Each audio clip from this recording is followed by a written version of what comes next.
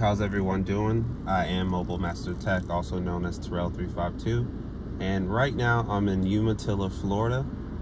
It's kind of in the middle of the Umatilla National Forest. Previously over here, T-Mobile had no service. They had a Sprint Keep site that was here with Verizon that they finally obtained some service on, and it does appear that this tower is now online, and they have given it the royal treatment in 41 and 71 the works. As you can see, band 2 in 41 says 6 carry. That's wrong. That's probably an error. Let me see if I can go back in and fix that real quick.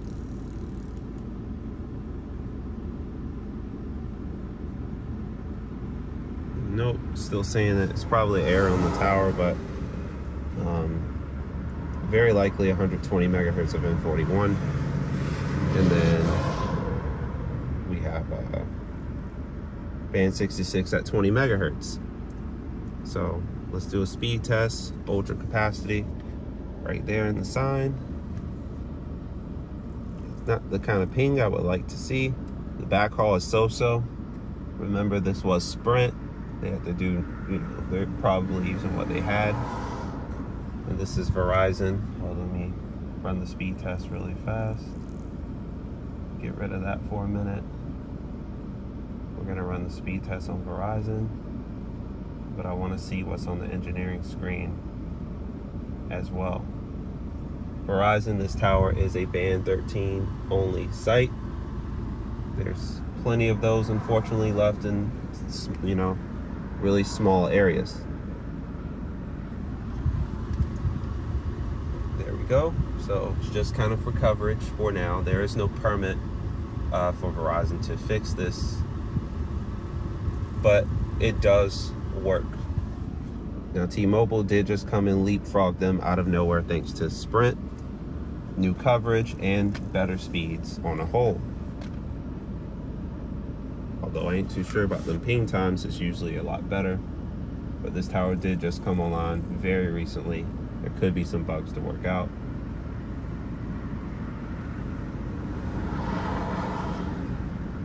And let's see what AT&T has in store for us.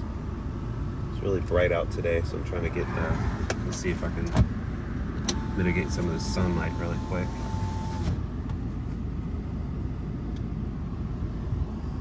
Let's see, sorry for all the shaky cam. I'll just turn up the brightness.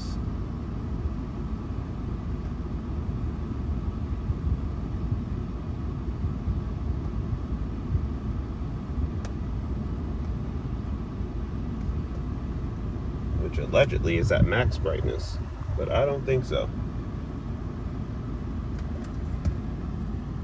Here, let's just gonna turn around really quick. Get the sun out of my face.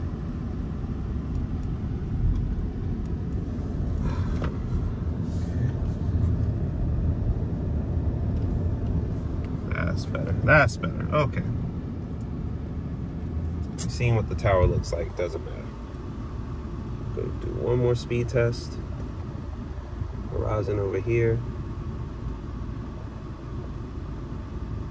Verizon got a little faster. Slowed down. AT&T doing pretty bad.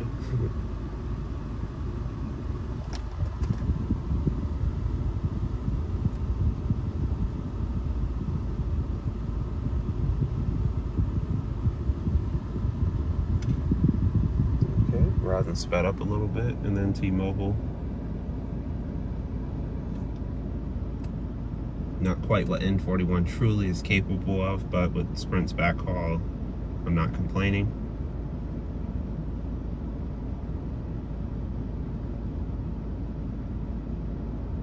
Yeah, it'll work. All right, let's just do a quick video playback test on all of them, of course. As always, Verizon, no issues. Don't expect T-Mobile to have any issues. It's play this one. Hey, what's going on, everybody? And that's Tyrone from Tech Life. This is Tyrone back with Tech Life. And in this video, we just got a home internet. Shout out to Tyrone from Tech Life channel. Subscribe to his YouTube channel. Also check out the Tech Extremist. Great YouTube channels. Good friends of mine. So no problem with T-Mobile. Let's check AT&T out. AT&T's having some issues, but I think if I wait long enough, it should start. They're having issues. Okay, so 2 out of 3. AT&T could use some work. Maybe they need to hop on this tower as well. I will tell you one thing. I know some people don't believe in the Sprint Keep sites. At least for my county, Marion County, there are several areas where T-Mobile had no service where the Sprint Keep sites are really helping T-Mobile out, such as Fort McCoy, Florida, over here in Umatilla, Florida, close to Williston. T-Mobile had a lot of Keep sites where T-Mobile had no service over there. So they're really helping out. It's great to see. And then in the other places, it's just adding better density. So it's really nice to see how much they've improved just by converting Sprint Keep sites over to T-Mobile towers with all the bells and whistles that comes with that. We'll do one more speed test and we'll pull out of here. 213 for the down, 28 millisecond ping, 4 millisecond jitter, and over almost 100. Can we get 120? Keep it that way? Yeah, 120 for the upload.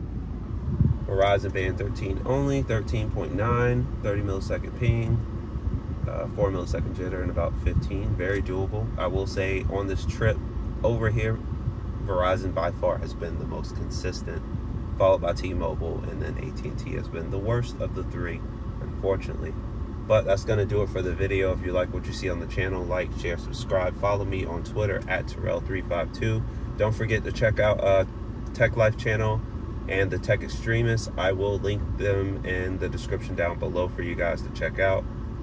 And until the next video, I'm out.